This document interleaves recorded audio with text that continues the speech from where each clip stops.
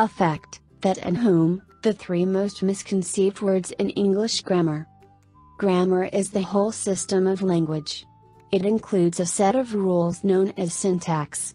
Occasionally when working on the computer you may get a message error syntax, code 141. This means you have typed into the computer something that did not fit into the rules.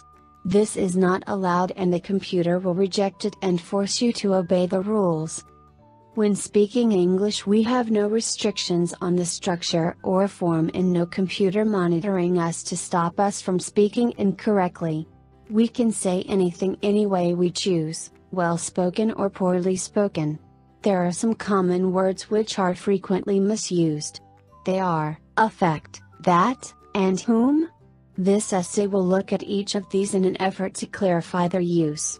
However, since language is a living thing, it is in a constant state of change, and these three words are the forefront of change. Affect versus effect. Affect/effect/ has a great confusion with effect/effect, and quite rightly when we pronounce both words the same way. In the common vernacular they are both pronounced affect/effect/. Many online dictionaries list the pronunciation for both words as the same. Merriam-Webster lists the pronunciations given here. This is the underlying root of the problem. When the speaker cannot hear a difference, the meaning is derived from the context of the sentence.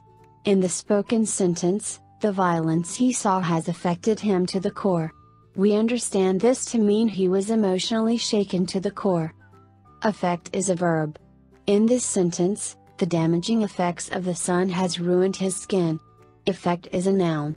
It is a causative word.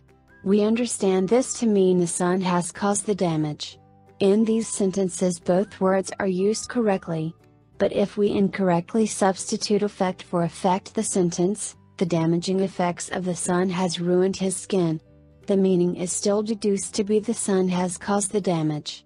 In the colloquial, the mispronunciation of these two words, usually both pronounced affect/effect/, has moved these words to become homophones. They sound alike but have different meanings and different spellings. It could be debated, these two words, affect and effect, have become synonyms and now mean the same thing.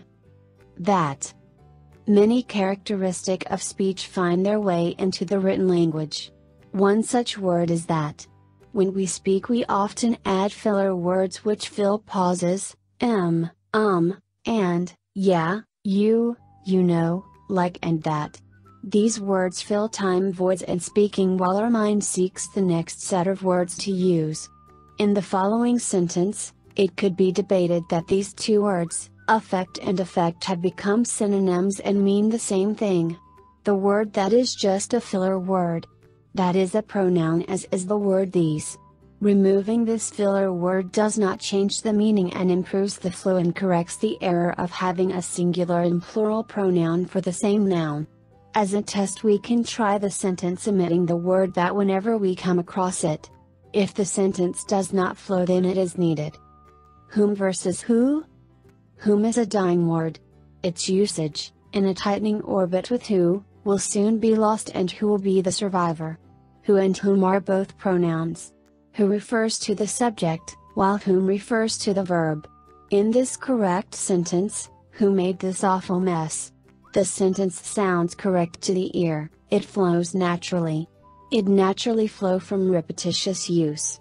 We have become accustomed to it. We have become accustomed to the way it sounds.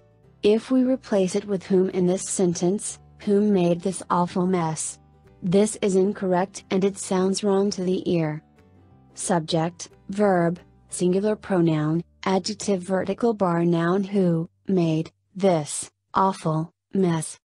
When trying to decide between who or whom, you can substitute he or she for who, and him and her for whom.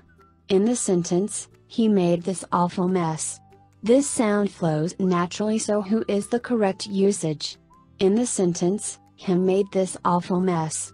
This sound incorrect to the ear, so whom cannot be used here. We have been taught to hear the correct sound through repetition and constant correction. Who is conning who? You can replace this with he is conning her, but not he is conning she, and vice versa, him is conning she does not work at all. So the correct sentence should be who is conning whom? At issue here is the incorrect sentence, who is conning who, which also sounds correct and is almost exclusively used in spoken speech. This is evident in Aretha Franklin's hit song, Who's Zoomin' Who? Correctly it should be Who's Zoomin' Whom? Since who sounds correct all the time, society will naturally do away with whom being consumed by who. Are you ready to teach abroad? These are difficult concepts to grasp by the native English speaker because the meaning, pronunciation and spelling are so close. As a foreign student learning English, such concepts may be difficult to master. Especially with the fact that, and whom the mastery is an audio, hearing, process as much as it is a written process. Both are learned by repetition and correction of errors by society, other speakers. When teaching English as a foreign language, the instructor must use every opportunity for correctly using these three words and correcting these common errors often. Speak with an ITTT advisor today to put together your personal plan for teaching English abroad. Send us an email or call us toll-free at 1-800-490-0531 to speak with an ITTT advisor today.